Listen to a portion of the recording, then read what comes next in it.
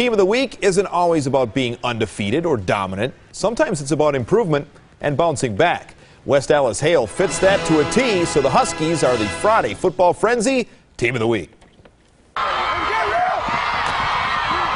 The West Allis rivalry is intense, and this year bragging rights belong to Hale. It was a great win, and we love to build on it.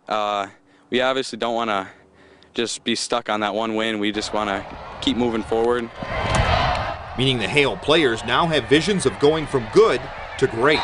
I believe we can be really good as long as we all stay focused, we all do our jobs, and we have to rely on each other. So as long as one person's doing a job, we know the other person will. So you got to trust your brother, we say. So you got to know that they'll do their job, you do yours. For West Allis Hale, it's more than just being part of the Huskies. Teeter, come on, Teet! It's like a family we have here. Everyone's together. We all hang out together. We all do sports all besides football together. We're always around each other, so we know what each player can do, what they like, what they don't like, so it really helps out.